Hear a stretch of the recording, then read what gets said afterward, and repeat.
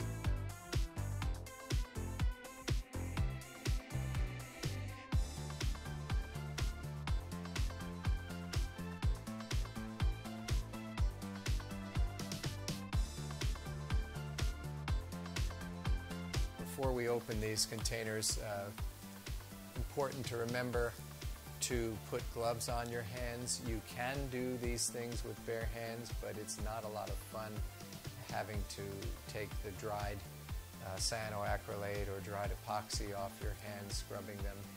It's kind of a waste of time. If you have gloves, use them. There's not really too much risk in having these things on your hand. It's really more of a pain and waste of time. So I'll get all ready.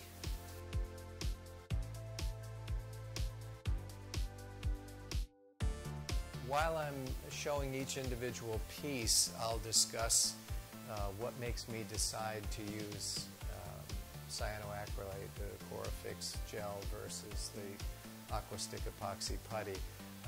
It may seem a little bit arbitrary or random. Really, you could use either one alone to glue any of these pieces, or you can use them together, and I'm going to try to show those different applications because we have some different size pieces. We have stony corals that are rigid, we have soft corals that have a more flexible base, and then I have different sizes of them, so I'm supporting a different amount of weight. We're going to take the top off your tank here, Richard. I know the center one is going to get me the access. Now we'll let the wrasses know that if they want, they can jump right out. So I brought some frags from my aquarium at home, and they include several of my favorite gorgonians. And I've got a nice piece of ORA Red Planet Acropora, also a large piece of ORA Hawkins Echinata Acropora. I have a little piece of an acro that I'm not sure who is the company or entity that has this one, nor do I even know what species it is. It's similar to like a Formosa grandis. It's one of the larger staghorn type acros that is a beautiful turquoise, greenish, bluish, with bright violet tips when it's in good condition. One of my favorites, but it's quite common in the trade. And again, hey, I'm an expert and I don't know the name of it. I'm not sure what it is. We will start with a large gorgonian. It's a purple Unicea that comes from the Florida Keys. It only occurs in a very small area in the Florida Keys. This is not one that you would find on any reef in Florida or in the Caribbean. I've only seen it one other place, in the Bahamas, and don't ask me why, but it's at this one spot in the Keys, so it's a favorite of mine. I've been growing it for a number of years, and this is a pretty big colony. Under bright light, it'll be a deep purple, which is unusual for the typical knobby type of Uniceas. The only other Unicea that is purple is the one that used to be called Plexura flexuosa. It's now Unicea flexuosa. Okay, so I am going to attach that one with a combination of AquaStik and CorAffix. We'll start right off with that idea of the combination. So to use AquaStik, take it out of the tube, of course. It comes wrapped. There's a plastic wrap on it. There's also a little end piece on it. You take that off. AquaStik epoxy, Two Little Fishies introduced to the aquarium trade in 1994, and it was my idea to make it a color that matches coralline algae, so it makes it basically invisible when you're adding it into an aquarium that has coralline algae on the rocks. And what I recommend doing is basically breaking off 1/2 inch, 3/4 of an inch, not more than about 1 inch at a time, because you need to mix it up in your hand. You only have about 3 to 4 minutes to mix it and then immediately use it, because it starts to harden and becomes less workable. I did that on purpose, because if it remains soft for a longer period of time, when you're gluing something, then that thing would end up falling over. Before I start demonstrating this, I should point out that there's a big difference between epoxy putty and cyanoacrylate glue. Some people get confused and they think of the epoxy as if it was a glue, which it's not. Epoxy is more like a cement. If you have ever dug post holes to build a fence, where you dig that post hole in the ground and then you put the post in it, pour concrete around it, that's very much like what epoxy is. It fills the space, it adheres onto the post, or in the case of an aquarium, the base of a coral, but it's not a glue, it's not sticky. Whereas cyanoacrylate is very sticky. If you let it touch your finger is going to be glued to that. If your two fingers touch the cyanoacrylate together, you're going to have a hard time pulling them apart. The use of the two of them, you get to have the advantages of both, where the epoxy is soft, pliable, and fills the space, and the cyanoacrylate makes that epoxy stick to the object or to the rock, so you can combine them. Now, let us get to that, and I'm going to try without my glasses to find the edge here of the plastic, which I'm not finding. I'm just sort of tearing at it, so we can peel away what I need, which will be about 1 inch of epoxy, and you want to mix it or knead it together until you have a uniform color. On the inside is activator. You know, epoxies are a two-part. The resin on the outside there. Okay, we are almost ready. I had that mixed up now in about 15 seconds. That's good. So I have approximately another 2.5 minutes to be able to use this. It's a nice uniform color. And what I'm going to do, I've already picked out a spot where this coral is going to go. What I've done is to make a little depression in the epoxy, and I'm going to squirt some CorAffix there.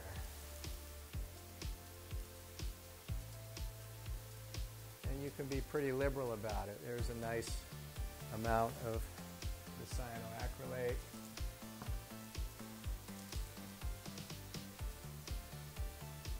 And I'm going to put that right on the base. So that epoxy is now stuck on there. It isn't going anywhere. And I'm going to make another depression here and put some more of the cyanoacrylate on there, like icing on a cake.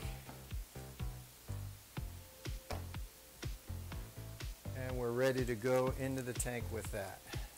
And now, I've got the gloved hand here. It's on my left hand where I mix that up, and I don't have a glove on here. I should have a glove right here, but I don't, because I need to put this in the tank right away. Okay, so, but for the moment, I'm allowing the cleaner shrimp to clean my hand, and I'm holding the coral in place.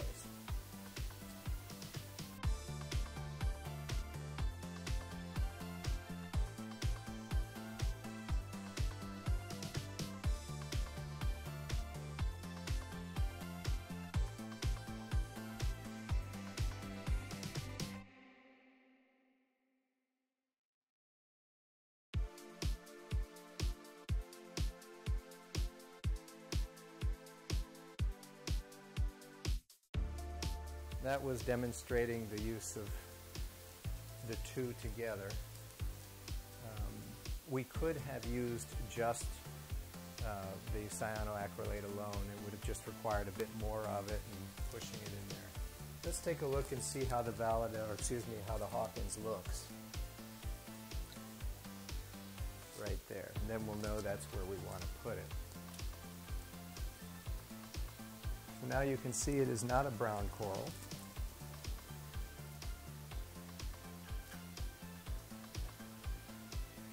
Yeah, I would say that's a good spot. This should be much happier there than the Validin. So that piece of Hawkins is going to go great right there, and we're just going to use the CorAffix water. So away we go.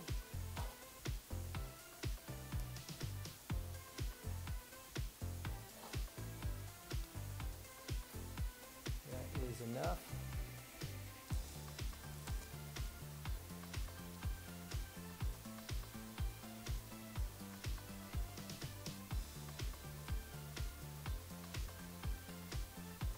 And now I'm holding it there to achieve that perfect shape and position.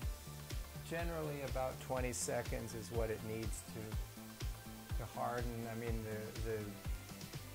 when you have a nice thick wad like that, the inner part of it is still soft. But to hold on, I haven't counted, but that's about 20 seconds and it's there. It'll take about another few minutes to really be where you could bump it and it's not going to move. But 20 seconds to 30 seconds you can let go. If the weight of the piece makes it fall after 30 seconds, pull it out of the water, apply some more CorAffix, and then press it back in again. Hold it for another 30 seconds and it should be fixed. That should hold it. ORA Red Planet that I think we decided was going to go next to this little Red Planet frag. Again, let's first see how it looks in that spot.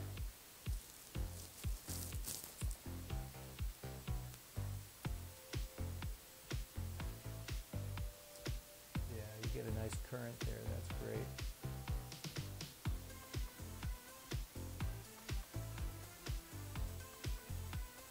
You've already got a little table.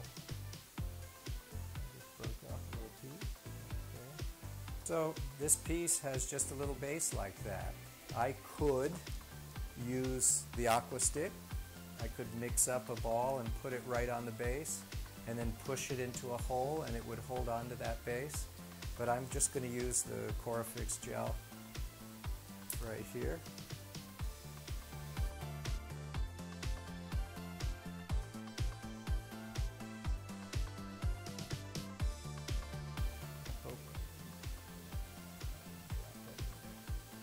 as I put the piece into its little socket, the shape of the CorAffix is something that I can manipulate, especially since I have gloved hands. I just press and press, and when I'm pressing like that, not only am I flattening out the CorAffix, I'm squishing some uncured glue into the space between the coral and the rock, and that helps form more bonds, because the uncured glue, when it hits salt water, that's what starts the curing process. So that little squishing and mashing gives me a really a better connection with the rock.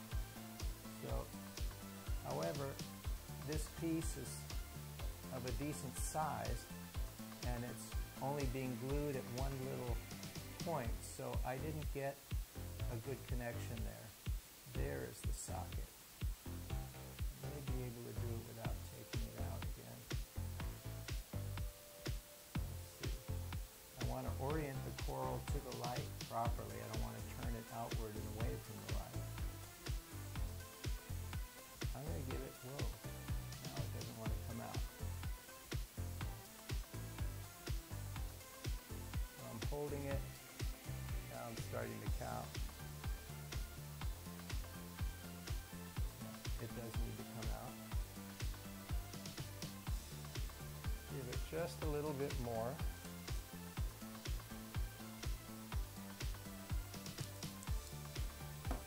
Doesn't need so much because it already has quite a bit. It just needs a fresh uncured surface, and then you go right back in, and the water flow pushed the cyanoacrylate away.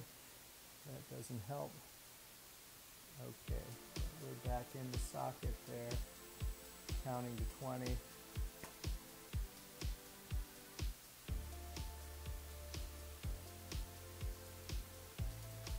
And we'll be good.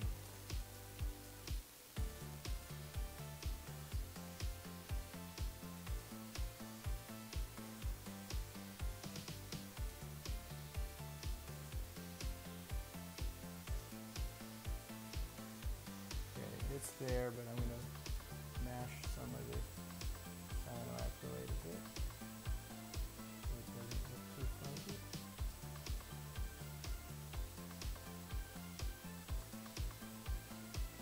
Yeah, even as you mash, if you've put enough of the cyanoacrylate onto the base, as you mash and press it, you can literally smooth it out against the rock and in effect make like roots.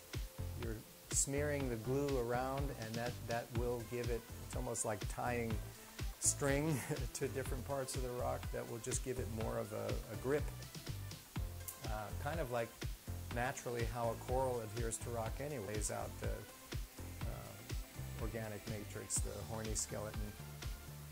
So that's it. That piece is there. It looks nice. It's oriented correctly with respect to the light. You see that? Light's shining right there. And boy, that's going to be a pretty little section right up here. Pinagorgia comes from the Philippines. It was brought into the trade by a German aquarist whose last name is Grube, spelled G-R-U-B-E. And he gave me frags of this back in, I guess it would have been the late 1990s. And I've spread it around in the trade. It's all over the place in Europe, where he gave frags to so many different people. And it is currently available through oceans, reefs, and aquariums, and anybody who sells their corals. And they call it Grube's Gorgonian. Very, very fast growing, beautiful, feathery brown. I mean, if you're looking for color, you're not going to get it here, but what you get is movement. See how nice and flexible it is, and beautiful little bushy polyps. Okay, I think that goes correctly like that. You know, you can see which way the branches were oriented, and you want them to be all oriented in the same kind of a position. Okay, so that is very good there. We can use the AquaStik. another section of it. So that was about 1/2 inch of AquaStik.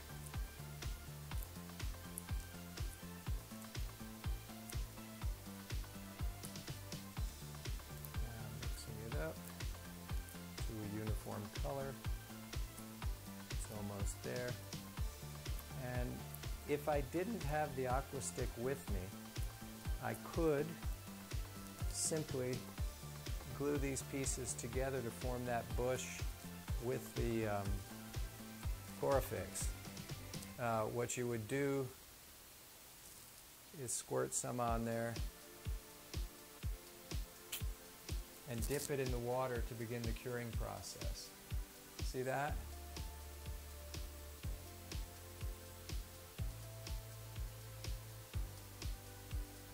And you could put some more again and dip it, and you'd get a ball, but you'd have to leave it in a bucket of water for about an hour, and then that would form a nice base on there. But we don't have time to do that. We just mixed up some AquaStik, and we can now put it over that to form a base, which will adhere because I've put the CorAffix on it, and now it's a bush.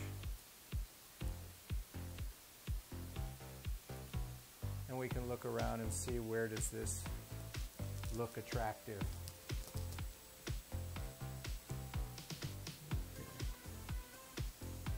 So I've now used the shape of the rock because the epoxy is still soft. Remember, you have about 3 minutes to work with it. I've used the shape of the rock where it's going to form a depression in the epoxy. That way,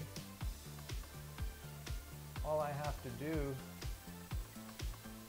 you can see that depression right here. All I have to do is put the CorAffix there, the cyanoacrylate, and then press it against the spot where I made that depression, and it's like a lock and key, and it'll glue perfectly there, theoretically. Works most of the time.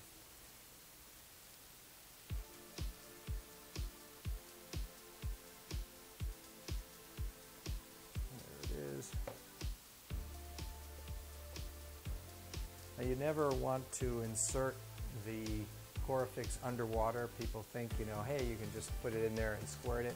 No, because if you got any salt water into the bottle, the whole thing is going to cure inside the bottle. So we're using it outside to put it on, and then you're able to put the glue underwater, and it cures perfectly underwater. So let us try this now. See if I can find the spot again. There it is. Get it oriented the way it was.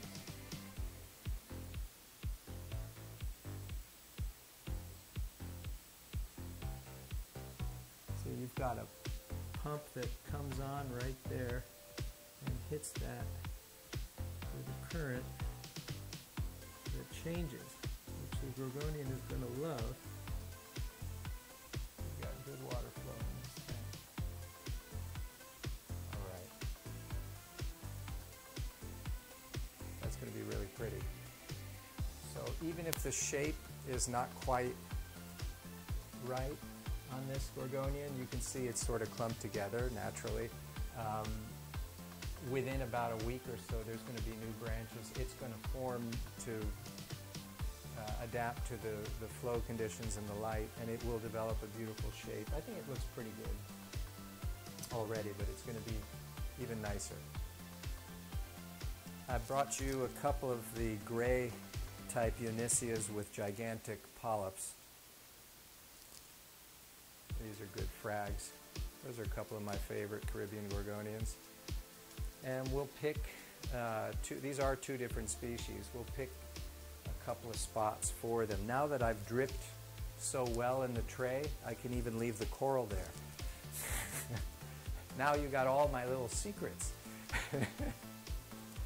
So as I was saying, this is one of my favorite fat polyp brown Unicea, Navi candelabrum.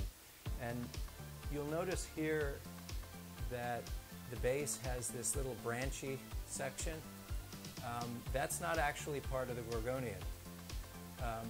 Gorgonians, if you plant them on dead coral fragments, when I say plant them, just let them sit there for 2-3 weeks, a month. If you get forgetful and it's there a couple of months, their tissue will go down onto that dead coral skeleton and attach. And what's happened here is I had some Cyanoacrylate hystrix skeleton, because if you grow Cyanoacrylate hystrix, eventually it gets big and the underside gets shaded, and I always just break off the living bit, throw out some of the skeletons, and I don't throw it in the trash, I throw it in a frag tank. And I use that, I'll put fragged gorgonians, because I basically trimmed this off the top of a tall gorgonian in my big tank at home. And I just planted it in the dead skeleton and the tissue attached, and then I broke off the piece of Cyanoacrylate, and that gives me a nice little base to be able to glue and stick into the reef. Now there's I guess a little bit of caulerpa on this, which I will break off so you don't have caulerpa in your tank. You see it right there? You hear the little snap? That is there. But we have this nice hard base that makes it easy to glue. You can cut a gorgonian and immediately glue it, but I think it's a lot easier and you get a more natural aesthetic effect if you've got something hard on the base to be able to glue. So again, cyanoacrylate, a good blob there. We're going to try not to have it fall and end up on Richard's floor. So I'll put it over the tank. Okay, and here we go. We've already decided where it's going, which was right here.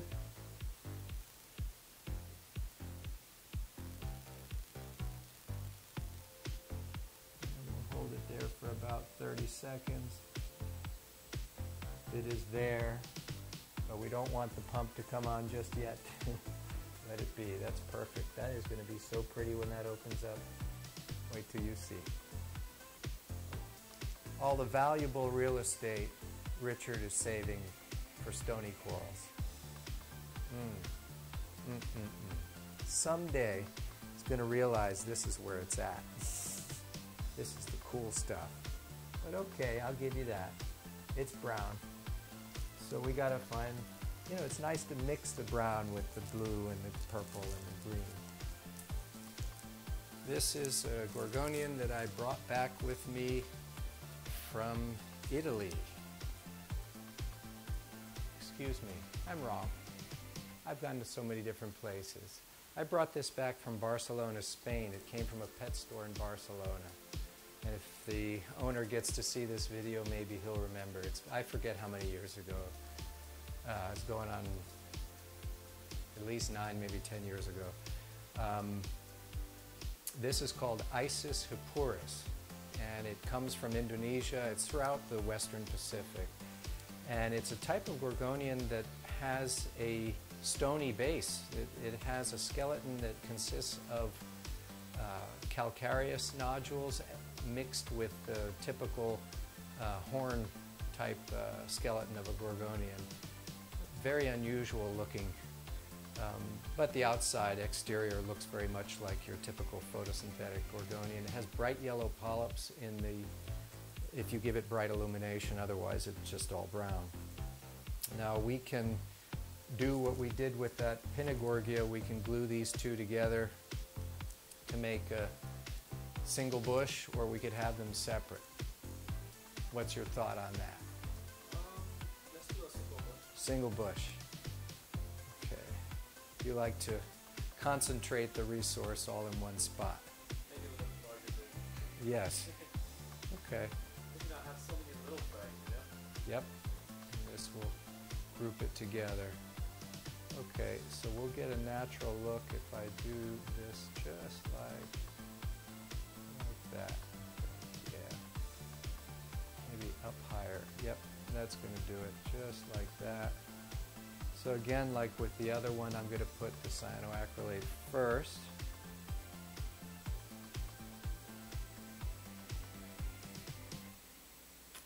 And I'll dip it in the tank to start the curing.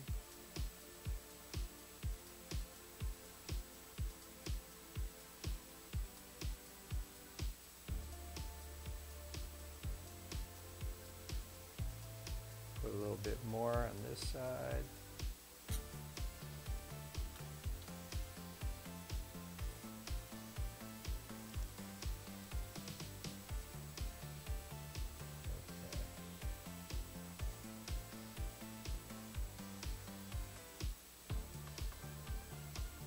And as I said before, I could just leave it at that. I could leave this in a bucket or in a tank, and after a couple of hours that would be a good base. But if I want to speed up the whole process, I can then, I can just put some epoxy on it right now. So I've just mixed up some AquaStik, and I'm going to put it on the base of this gorgonian to help hold the two pieces together and form a single bush. It's already got the cyanoacrylate there. And yeah, they have a nice aesthetic parallel shape.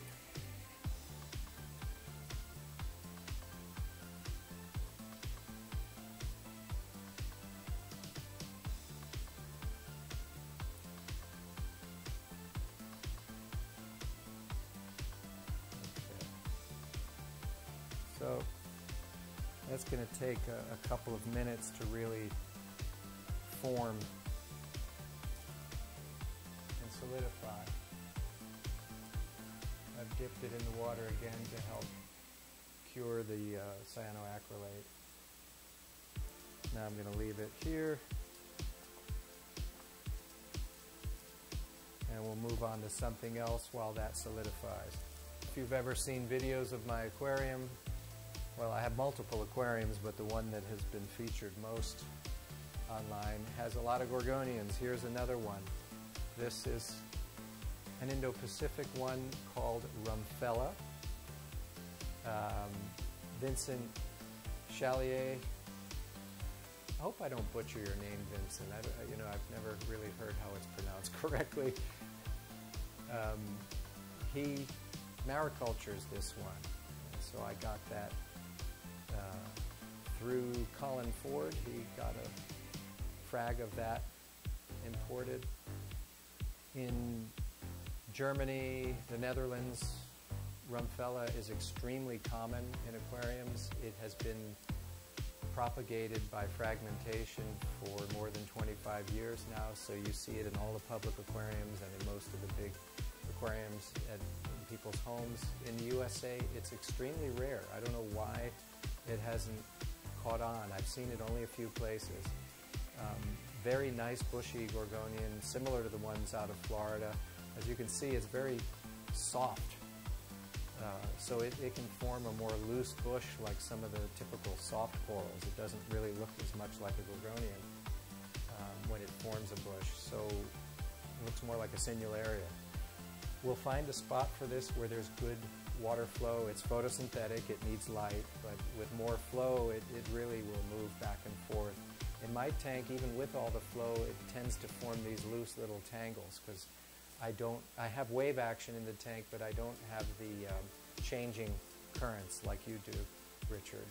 So I think you may end up growing this into a prettier colony than my own. We'll see how it does. It doesn't have a coral attached to the base. I only fragged it this morning, so we'll just put some either epoxy or cyanoacrylate on it and find a hole and just stick it in there. We've already put the AquaStik on it. It's already hard. It just gave it a shape. I am gooping this up before it starts to run.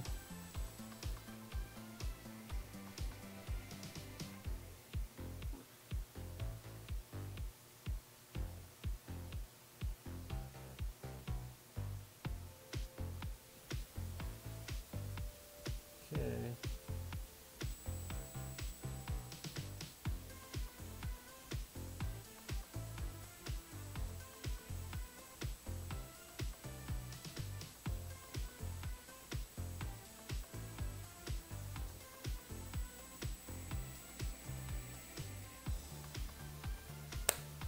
So, we're done. Look, corals are all in place, the current is on, nothing is falling over. Thank you.